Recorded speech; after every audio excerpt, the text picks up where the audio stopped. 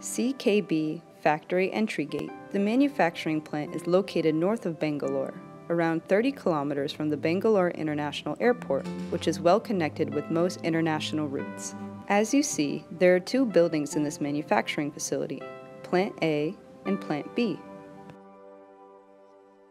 Plant A on the left-hand side, 1,200 square meters in area, is where the core engine of our technology, the PEM electrolyzer stack, is manufactured. Plant B on the right-hand side, same size as Plant A, is where most of the BOP components of our system, in example, power electronics, water purification unit, and cooling unit, are manufactured or assembled. The passage in between the two plants is wide enough to allow a heavy-duty vehicle to move goods in and out of the two plants. At the end of the passage, you will see some ongoing construction work.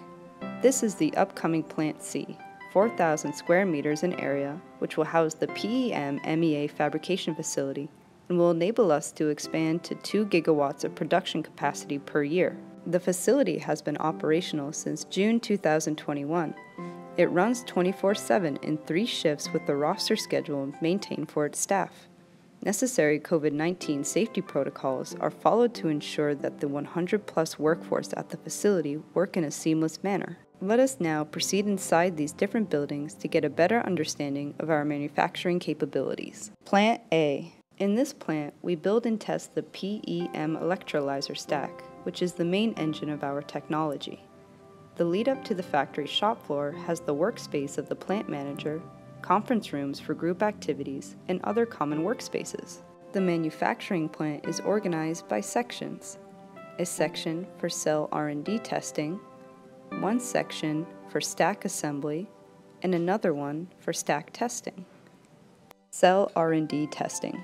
The Cell R&D testing unit receives the cells from our cell fabrication facility shown earlier. There are multiple testing stations in this section.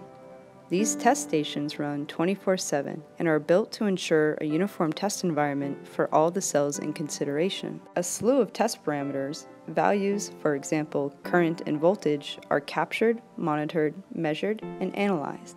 This helps us in achieving greater efficiency from the product. Stack assembly. The stack assembly area is a restricted entry area with a lot of intellectual property involved. This area receives all the cells that have undergone successful test completion.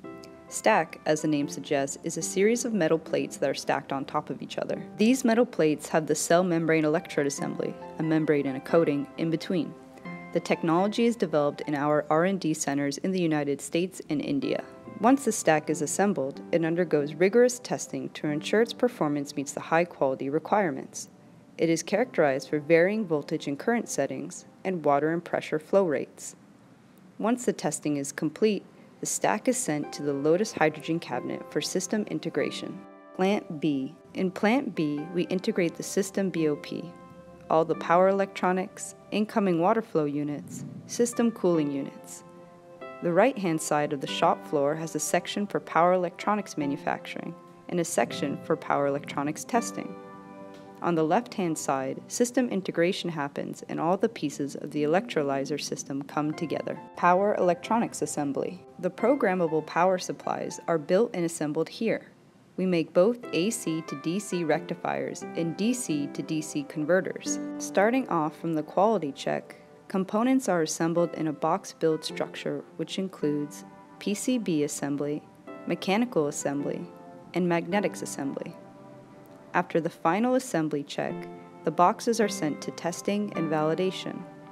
The assembly line can be operated up to 3 shifts per day to enable us to quickly ramp up the production. Power electronics testing. The assembled power electronics boxes go through functional and accelerated tests. Input and output voltage and current characterization is done, and the units are sent to the Lotus Power Cabinet for system integration. System integration. At the system integration, all the pieces of the unit come together. A complete system consists of the Lotus Hydrogen Cabinet, a Lotus Power Cabinet, and auxiliary cabinets for cooling, water purification, remote monitoring, and power distribution. Lotus Power Cabinet takes electricity from the source and supplies DC power to the Hydrogen Cabinet. In the Hydrogen Cabinet, water is split into hydrogen and oxygen through electrolysis. we get about 6 kilograms of 99.99% pure hydrogen per hour. The native pressure at which the hydrogen comes out of the system is about 400 psi, or about 27 1/2 bars.